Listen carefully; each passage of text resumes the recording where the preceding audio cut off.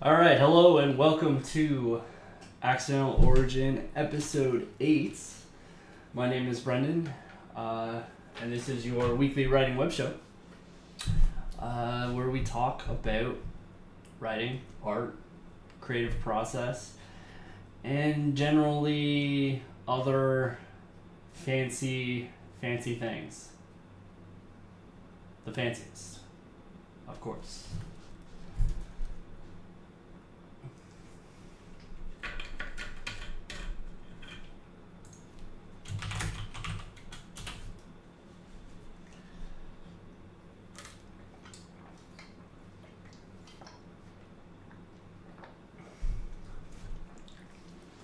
For the, I don't know how many weeks in a row,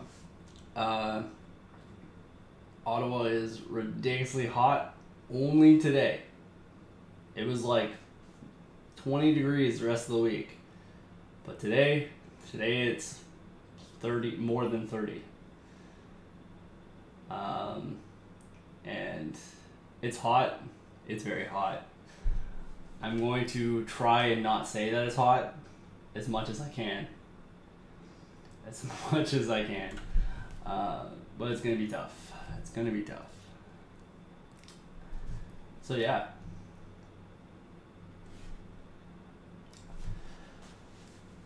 Hope everyone's been having a good week. Things are good.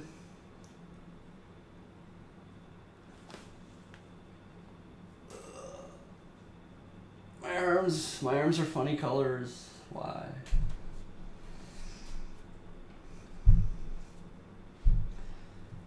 Yeah. I'm not sure how I feel about this lighting setup yet, but we'll discuss more of that in moments.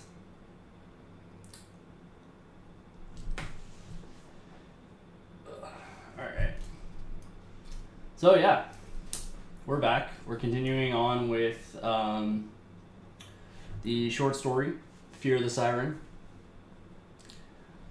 This week we're going to do basically the rest of the planning stages for the plot.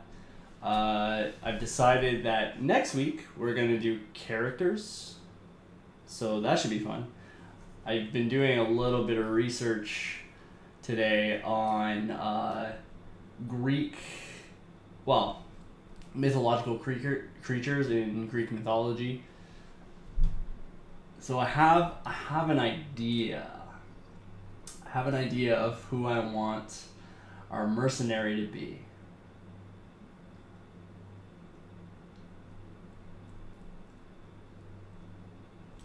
I have an idea.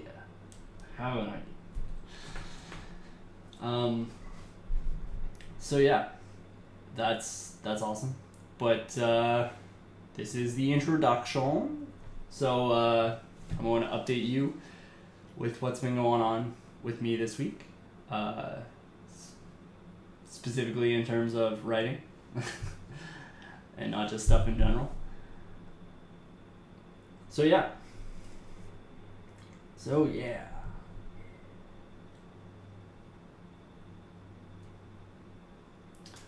Hope the audio is all good. I played around with it a bit, but I couldn't. It's not quite where I want it to be yet. So I'm going to keep working on that, and hopefully I can get it somewhere nicer for next week. But yeah, it's not quite. Not quite.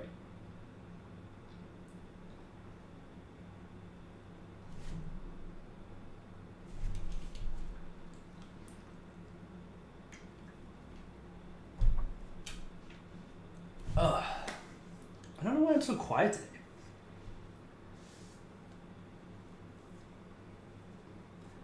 Very quiet today. So, first things first, we are on to round 2 of Game Chef. It is now the review phase. So I've been given my games to review, and people have been given my game to review. So there's going to be feedback sometime in the next couple of weeks, which is awesome.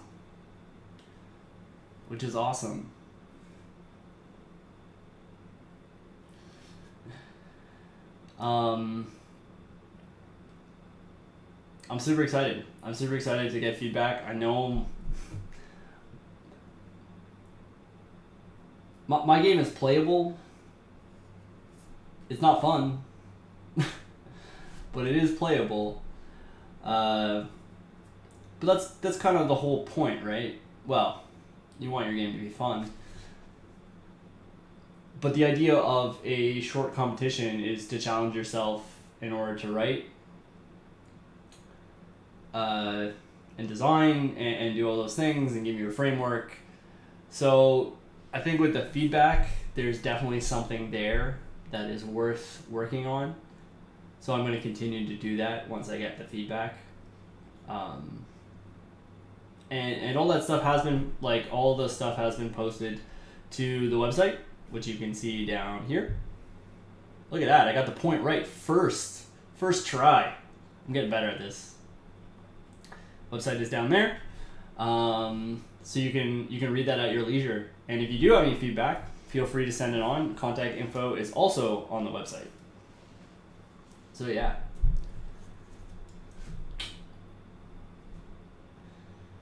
I'm not a good person to play a drinking game on, because I am very habitual in the way that I speak and things that I do. So yeah. Be smart. Don't play any drinking games.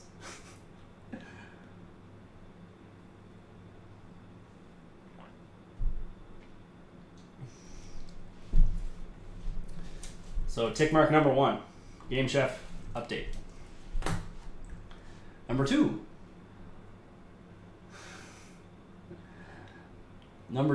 I spent a bunch of time today trying to get my lighting correct, because lighting a whiteboard, I mean, mine's blue, but it's a dry erase board, and all that is very difficult.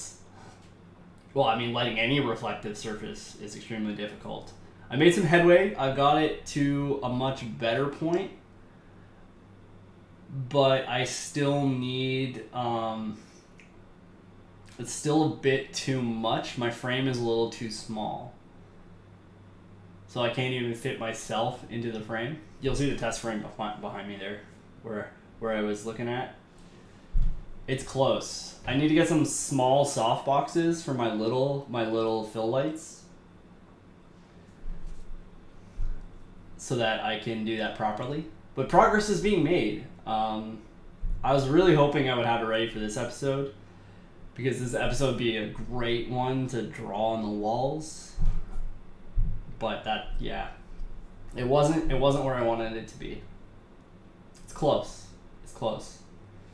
We've made some headway. Always a good thing. Learning process. Working on making things better. Tick mark number 2.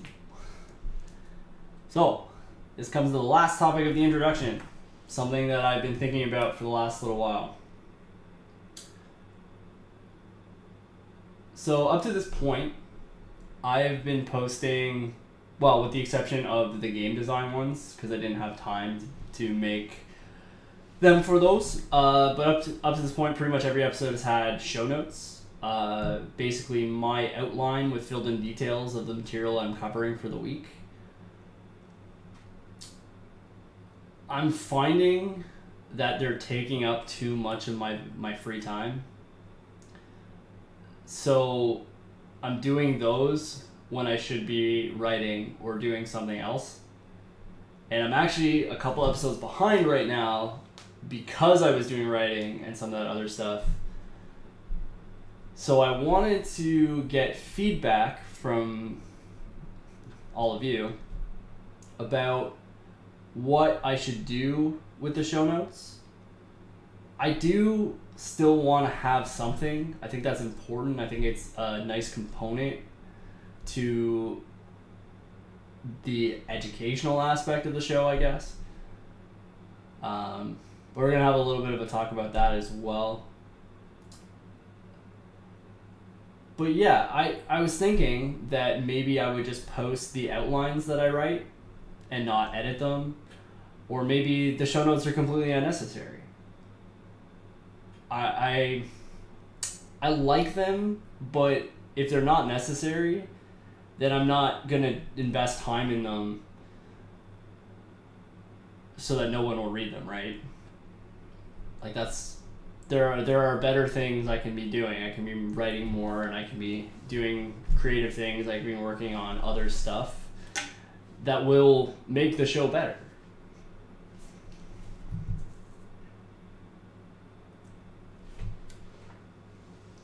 So yeah, please let me know. Send me a tweet, send me an email, whatever. Let me know what you think. I'm interested to know. I'm interested to know if people are reading the show notes at all.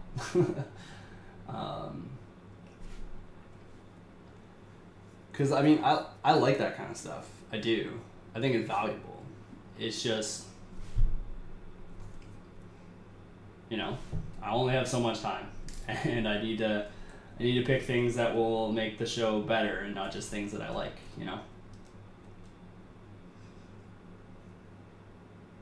So yeah.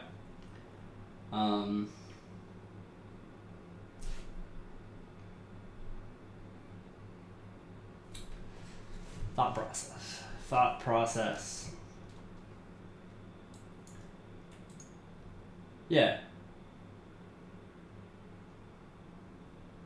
I mean, that's fair, Johnny. If you watch the show, then you get the gist. It was more of a kind of, I wanted to include them as a reference so that if you watch the VOD, if you watch the show or you watch the VOD, and then we're talking to somebody later, or we're writing a project later on, you could go back and reference them real quick. But I mean, perhaps that's not the right approach. Perhaps there's an easier way to do something similar. I'm not gonna cut the episode descriptions with the links and that kind of stuff. I love those, and I think those are extremely valuable. And whether or not people read the show notes, I feel like those links people will actually take a look at. So yeah, I'm not planning on cutting that stuff. But yeah.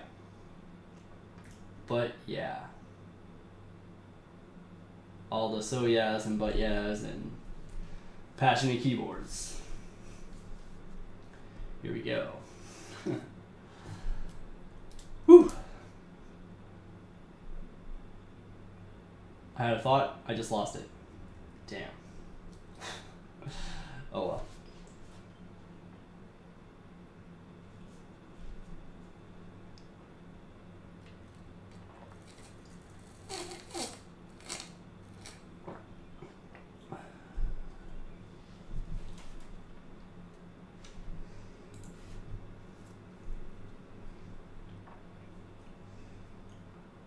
Okay. What was my thoughts? Something important. I forget. Oh, I remember now. Right. So I had this thought earlier today, and I originally conceived Accidental Origin as an educational show, as a show to teach people about writing. Specifically, kind of in a similar format to what you'd get in like a post-secondary institution of sorts. Obviously, I'm not a professor or anything like that, so I can't claim that I would have the same quality level as them. But that being said, have that kind of thing with a proper outline, with points, with things like that. But I realized over the last week when I was thinking about it that I'm pushing really hard on you need to learn things and you need to learn them in a certain order. And that's fine, but it's not super fun. It's not the most interesting thing to watch. And honestly, it's not even the most interesting thing to present all the time.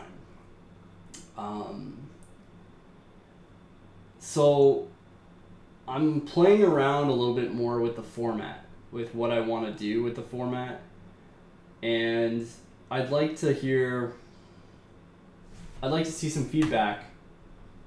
I asked for a lot of feedback. I don't get a lot of feedback. I asked for a lot of feedback. But I'd like to see some more. I'd like to know what you think about opening up the show a little bit more, about making it a little bit more freeform, by, adapting to more situational stuff, problems that people are having in chat, problems that people send me, things like that. So I'm thinking a lot about that, and the first step of getting to that spot was making the less detailed outlines, not planning every single point. And I think that helps a little bit, but I'm not quite there yet. Where, I literally started off this episode saying, yeah, we're going to be doing scene work today, and we're going to be doing characters next week. Which isn't good, because I think at the point in the writing process we're at, those are the right spots to be in. But at the same time, does that mean next week I'm going to, say, what is a character? What makes a good character? What makes a bad character? And do things like that again? Or would it be better for me just to show my thought process and answer questions? Give insight into things beyond just the theory. And this is a conversation I had with my friend Robin a while back, which I totally get. Theory is everywhere. It's easy to find writing theory. I like to think, and I could be wrong, I like to think that I present it in an engaging way. But, theory at the end of the day is theory. So, maybe there's...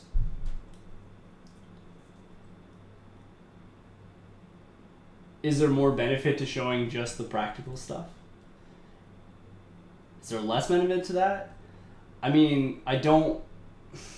This first story I really wanted to be kind of getting back to basics of sorts.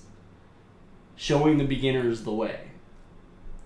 Introducing writing to people who don't necessarily know anything about writing.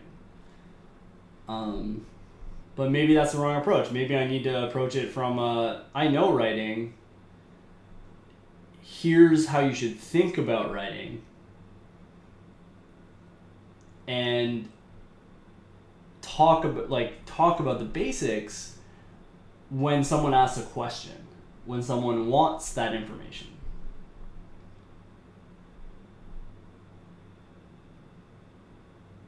So, this is not something that's a concrete decision.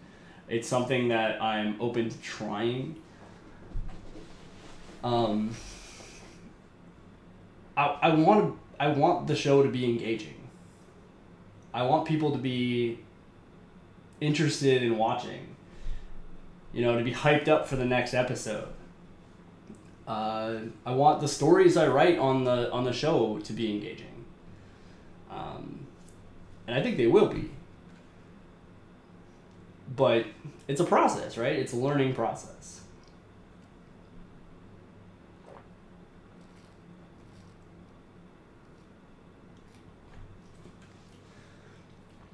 I'm also the type of person who asks a lot of questions. I'm very good at asking questions. And the reason I do that is because it helps me think through my problems. It happened a lot on the game design episodes where I would just ask questions and the answer would come to me. So, in a way, I'm right now. I'm trying to think through the process. I'm trying to ask the right questions to get to where we want to be. And I'll continue to do so until everyone's having tons and tons of fun.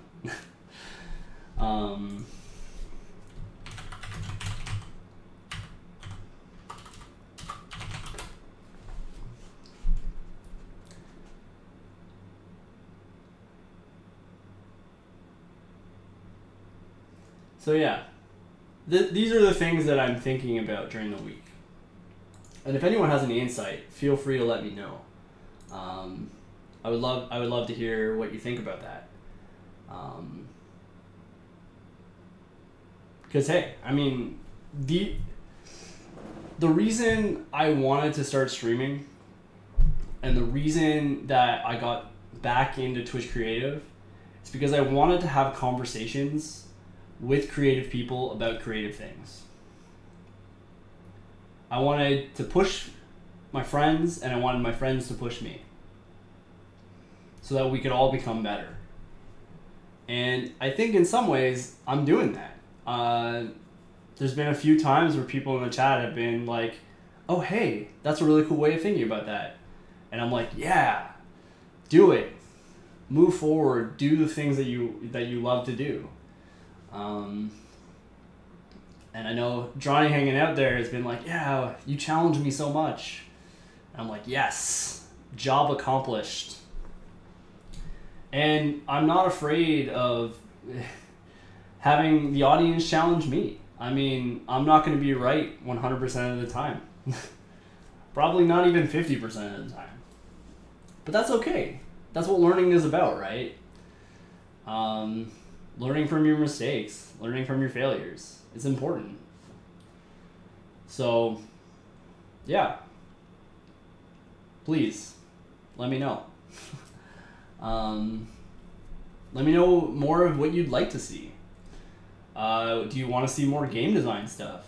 Because I can do that. I can hook you up. It's not a problem. I can do other stuff. I can do film stuff. I can do comic stuff.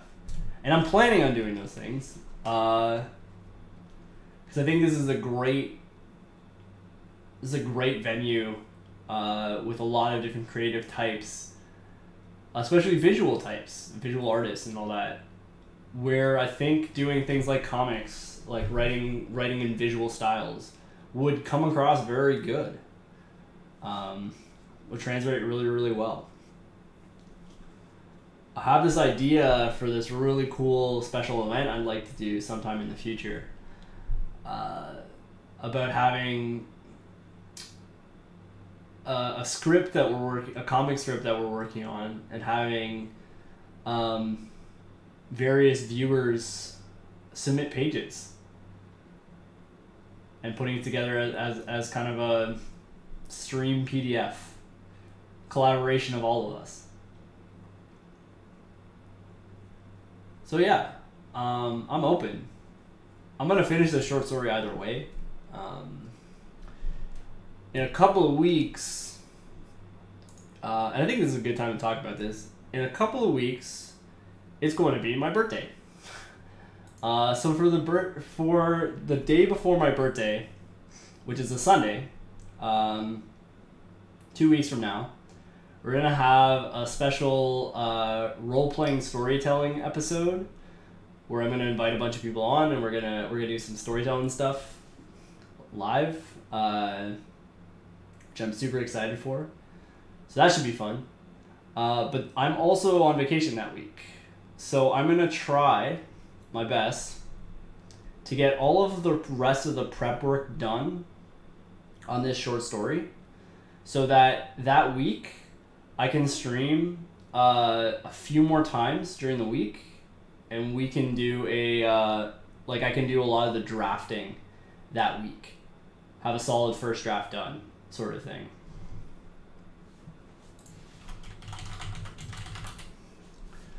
So that's my plan. I'd like to get all the prep work done between this episode and the next episode, so that after the fun episode, we can do draft it and get it done. And yeah, that'll be a lot more of me thinking through problems and me working with the text and stuff like that.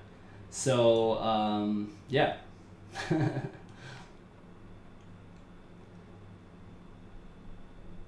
So yeah, but yeah.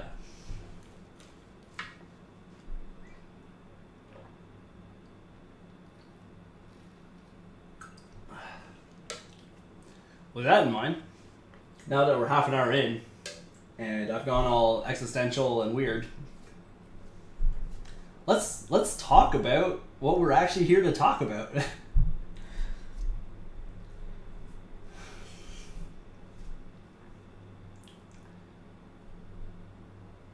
talk about what we're actually here to talk about. So, today, because I'm still experimenting with format and haven't changed it yet, we're going to talk about scenes.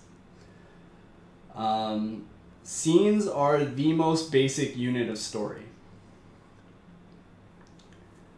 They are what make up pretty much every narrative. And they are the next step from what we did last week with building our structure.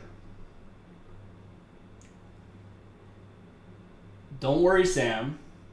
There will be octopods. That is happening. Don't worry about it. And I'm completely serious.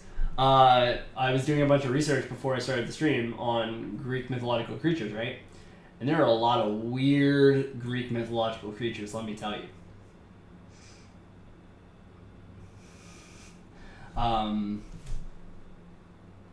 Some notables being like spiders with snake arms and stuff like that.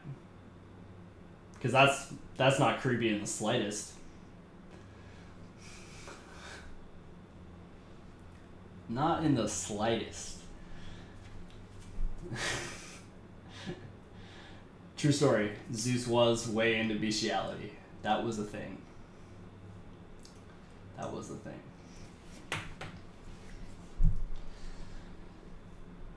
I was actually reading about it today, where Plato, was it Plato? I think it was Plato. I don't know if I have it open right now. I believe it was Plato, was trying to get the Homer poems banned, or at least not referenced as much, because of the god's dubious moral character throughout the entirety of the Odyssey. Well, to the Odyssey to a certain extent, but mostly the Iliad. So, you know,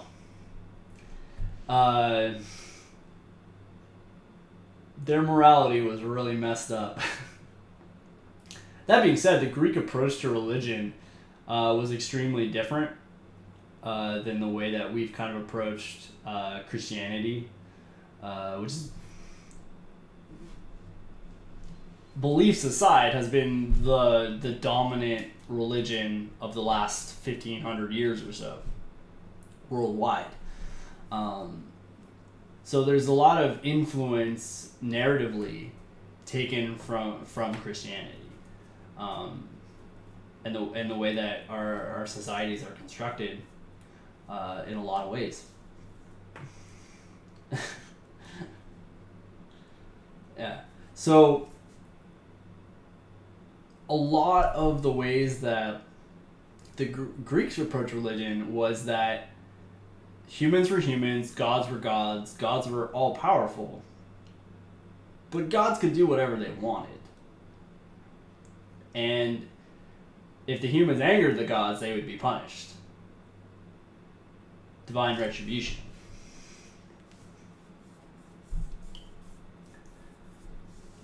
So you couldn't be boastful, couldn't be prideful, couldn't be arrogant. That gets you turned into stuff, which is not fun for anybody. Arachne, Queen of the Spiders. Half spider, half female because she lost a weaving competition.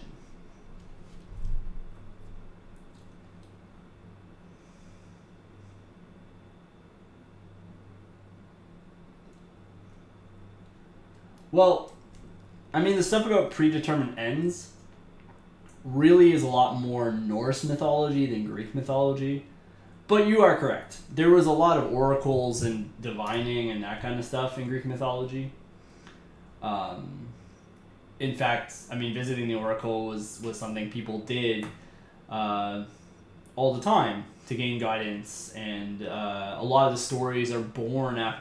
A lot of the myths that we know are born out of tasks that oracles have given heroes. There's a lot of that.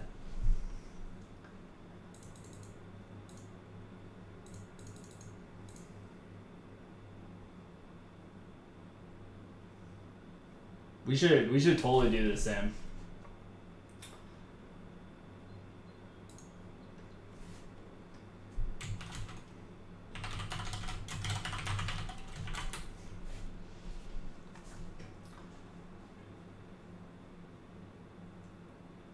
I debate very heavily that the Titans were gods.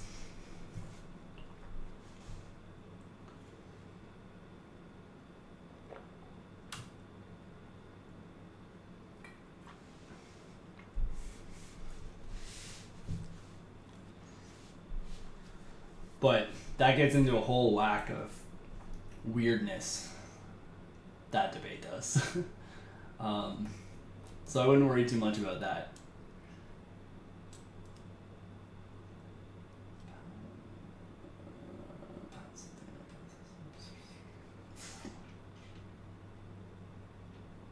I know what you're talking about, but it's not coming to me.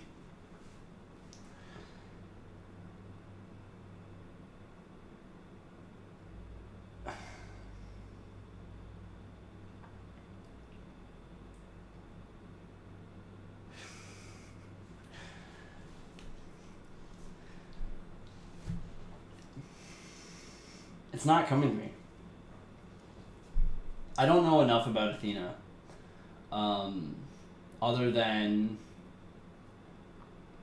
her origin story. And the thing about... Nope, I'm thinking of Artemis. I'm not even thinking of Athena. Yeah, I got nothing.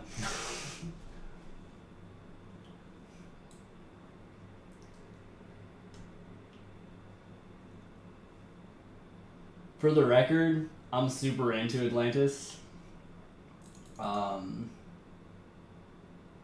Yeah, I'm super into Atlantis.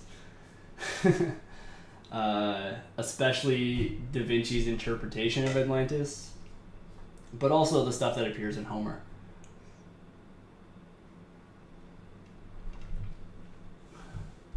But that's a conversation for another time. Another time.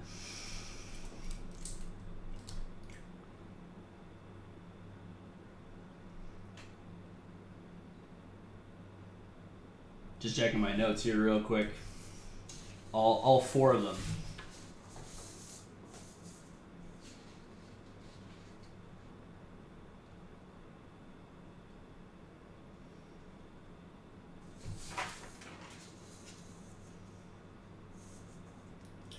Okay.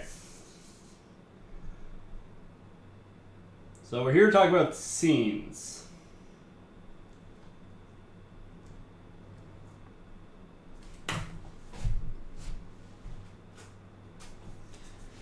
We're here to talk about scenes and writing.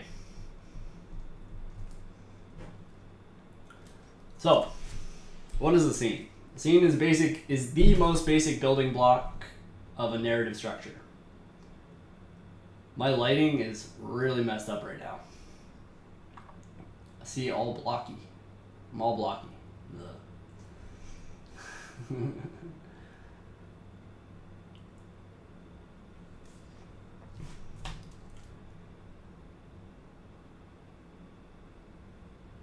Yeah.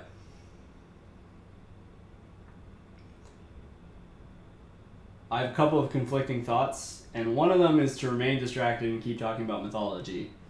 And the other is to just push forward and attempt to talk about scenes, which I have so far failed to do. But yeah, I think it's important to talk about mythology because, like Christianity and the Bible and all that, mythology has, especially Greek and Roman mythology, but they're not the only ones. I mean, keeping in mind this is all coming from a Western European perspective. And yes, North America is Western European perspective.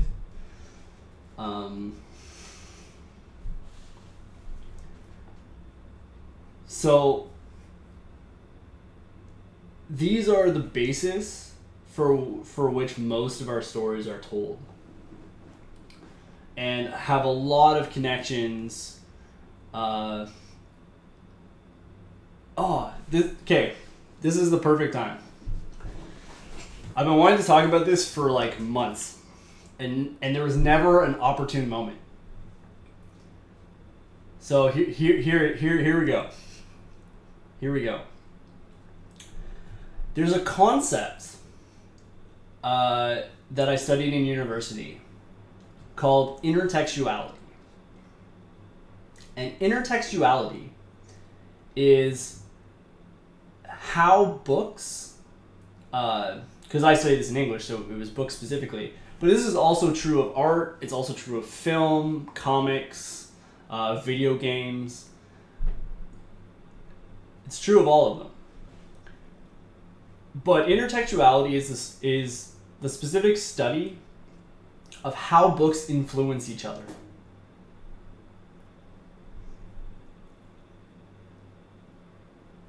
It's identifying the dialogue and the references that are something from something else that came before. And also things like parody, satire, genre conventions. How many fantasy films do we see nowadays that are based on things that were codified in Lord of the Rings? How many sci-fi films have we seen that were codified by things like Flash Gordon?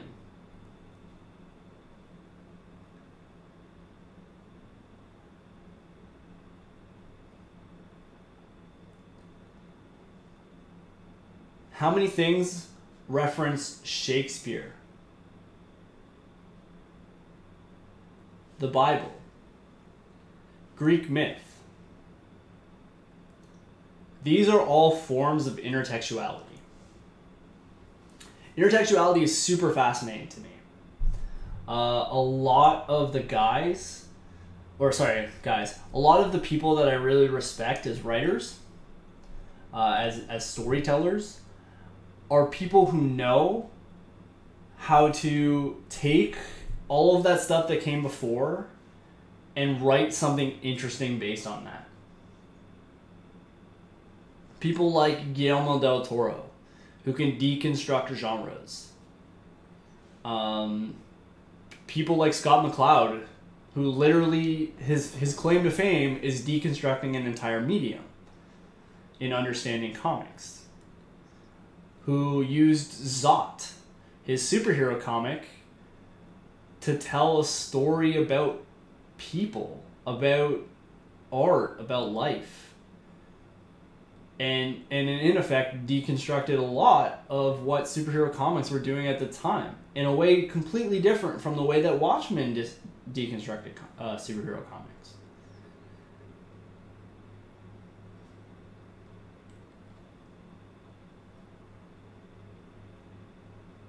I mean, Drawny, my lovable mod Drawny, she mentioned Percy Jackson. Percy Jackson is quite literally a bunch of references to old stories, old parallels. Mythology is super interesting because when you look at mythology across the world, you begin to see reoccurring patterns. You see similar types of stories, similar symbols, similar characters. All of these things just go and show us that we're one people.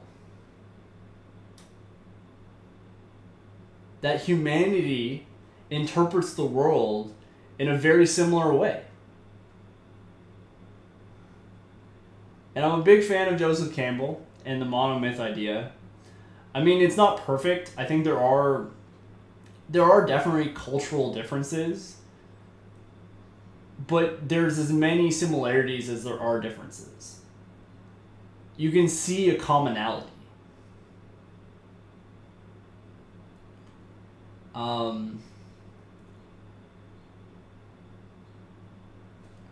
And today, when we're surrounded by the internet, when we're connected to everybody all of the time, we have so many more influences than we ever did before. And it's wonderful and fascinating. And we're also seeing a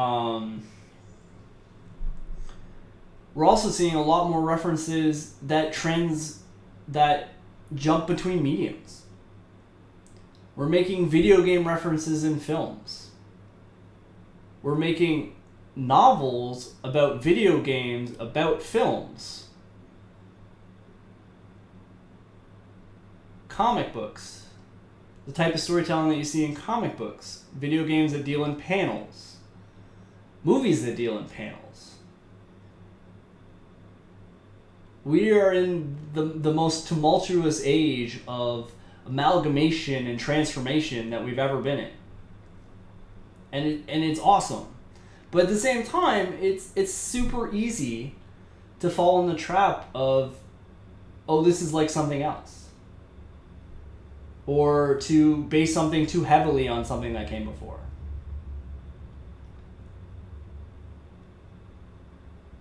So,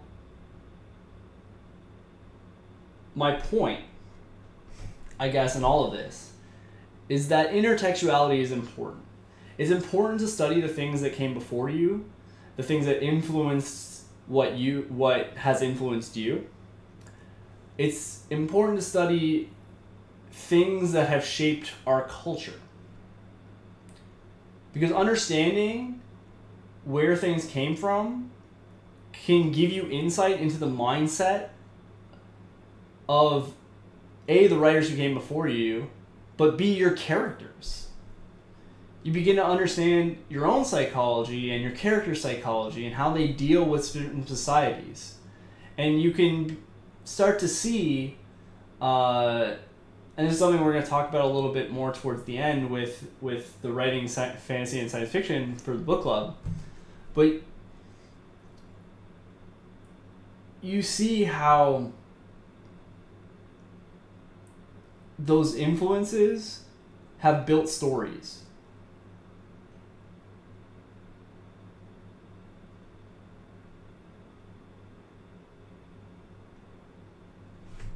Right, Johnny? Like, it's part of art. It's part of everything. And context is super important. Context is one of the big things that drive intertextuality. And it's not something that's talked about enough, in my opinion. Because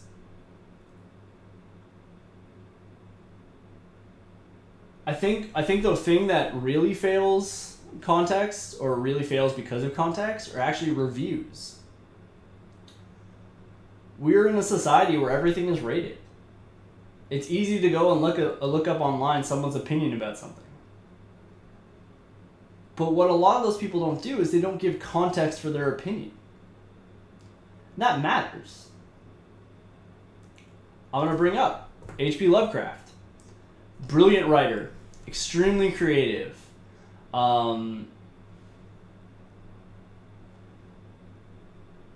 Extremely creative.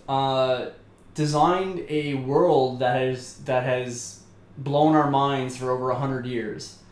That people can't stop referencing. Super racist. Super racist. But contextually, almost everyone at the time was racist. And I'm not saying that's okay, but I'm just saying it's easy for us to judge from our society, the way that our society's developed. But at the time, there are other things that were happening. And you got to take that into context. Knowing certain political histories so you can see where satire came from. Why did this author write a satire of this popular book at the time? Because of politics, because of societal changes, because of protests. There are things that matter to why stories are told and how stories are told. Context matters.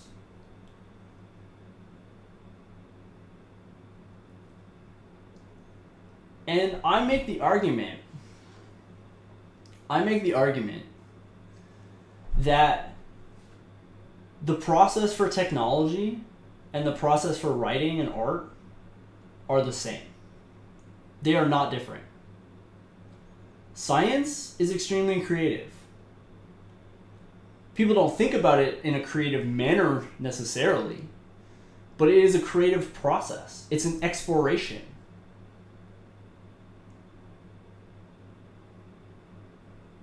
And I'm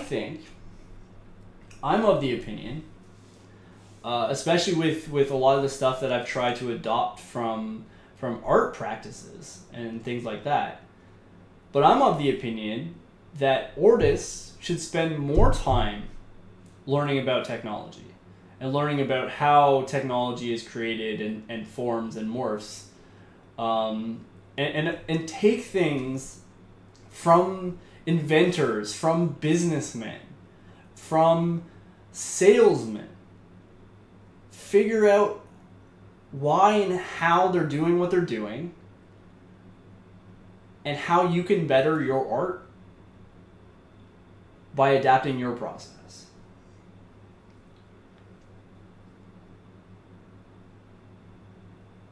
And a part of that,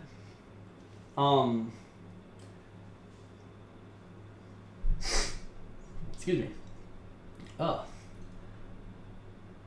So Sam's right. I mean, what happens is once artists get skilled, then they challenge each other and they produce more technically complex things.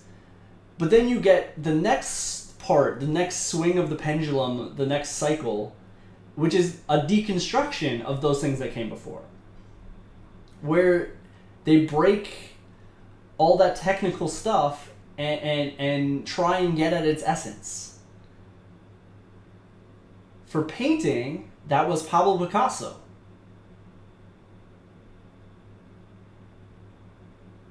For music, that was 8 minutes 50 seconds. I think that's what it's called. 8 minutes 50 seconds. It's a score that is literally the music of the audience.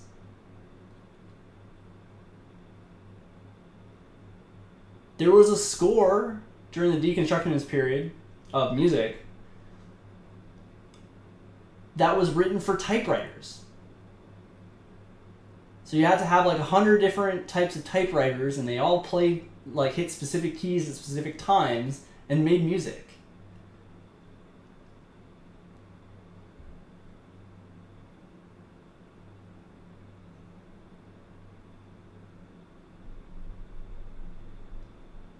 So, yeah, deconstruction. It's an important part.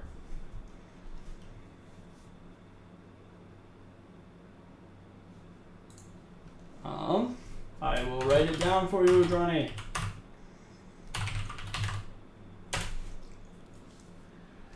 It's not something that's easily Googleable. It's not something that you can easily Google, unfortunately. And I don't know if that's because there's a better term for it that I don't know about. But this is how we talked about it when I was in school. In a few different classes, not like, if it was one class, I'd be like, oh yeah, the professor just made that up. But it was in several classes. But yeah.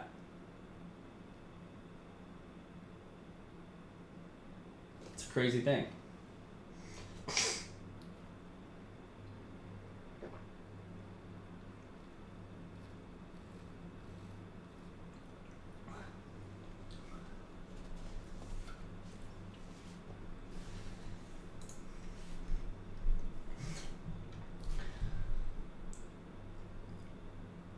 But this, like, naming things is how society kind of evolves. You can't know what something is until you give it a name. You can know that it exists, but you can't describe what it is without giving it a name. I'll give you an example of that. Describe to me what the color blue is.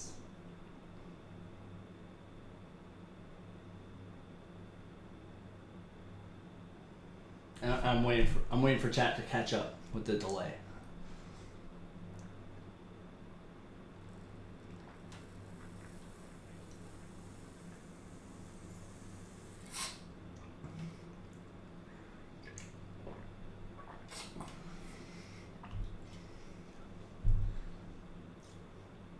Also, Johnny, I'm going to try, once I get my lighting correct, I'm going to use the whiteboard a lot more.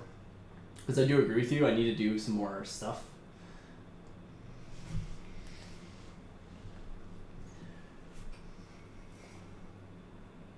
So I'm starting to get definitions of blue. And I'm going to read them out. So, blue is my favorite color. The color blue is the brainwave pattern created by the impact of certain frequencies of light on the retina. A color that means cold, sad, depressing, also water and sky.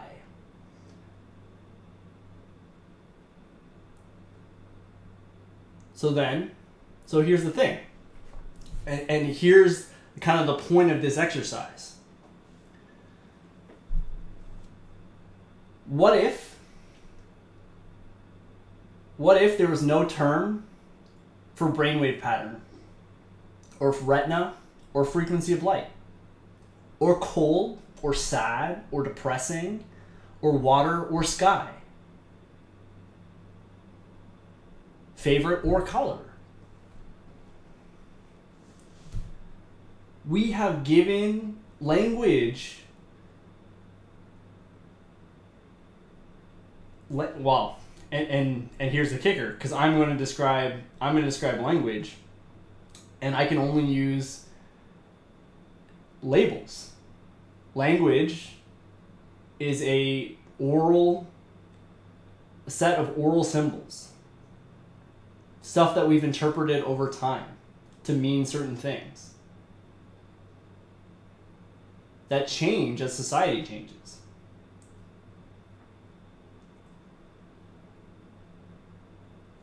And I agree with you, Sam. They exist. They have always existed.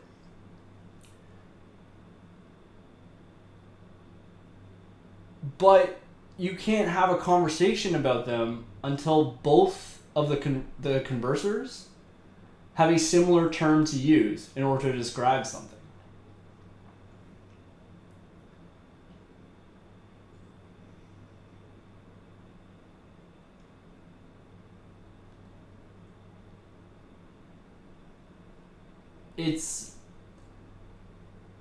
It's one of the things that makes translations so hard. where there are inflections that we have no words in English for, where there are concepts that we don't understand because we don't have a label for them. And so they get translated to the closest thing, and some context is lost. And I agree with you that that's what math is for. That's what music is for. That's what art is for. Visual art. But at the same time, what we're doing here is we're writing. We're using this set of language in order to describe something, particularly a narrative.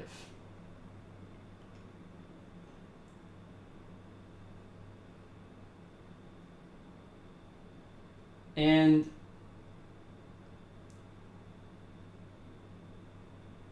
well, I don't know. I've said a lot of things. But it's 5 to 8, and I need to take a break and cool off a little bit. But yeah, think about what I've said.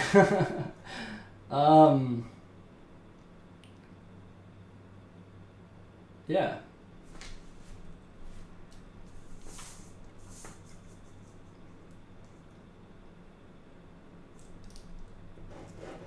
When we get back, we're going to talk about scenes.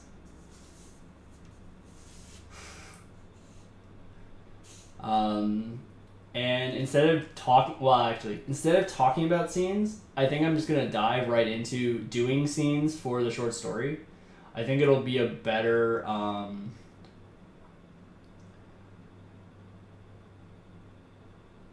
yeah, I think it'll just be better than trying to whittle away at the definition of scenes and what scenes mean.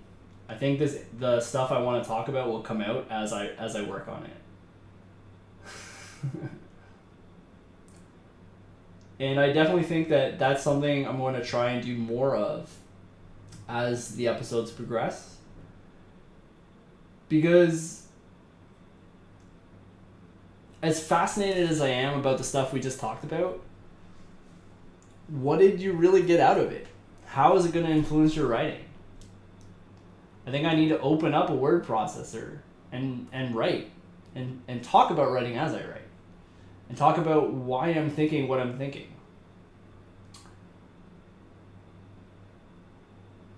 Yeah. I think that's what I'm going to do. But first, we're taking a break. So yeah, break time.